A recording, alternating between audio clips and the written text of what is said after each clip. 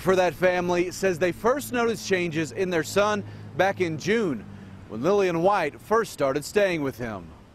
This video was taken by a nanny cam the child's mother put in their home last Friday. Tiffany Fields' 4-year-old son, Luke, has Down syndrome, epilepsy, and heart defects. Monday evening, Lexington police arrested Lillian White and charged her with second-degree criminal abuse. She bonded out of jail, and at her arraignment this afternoon, her attorney entered a not guilty plea for her. The attorney for Luke's mother says White was hired to take care of the child every Friday and came from a service.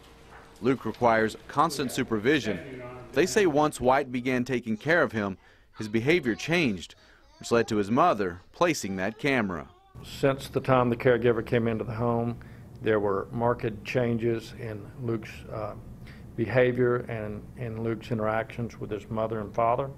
White will be back in court October 13th for her preliminary hearing.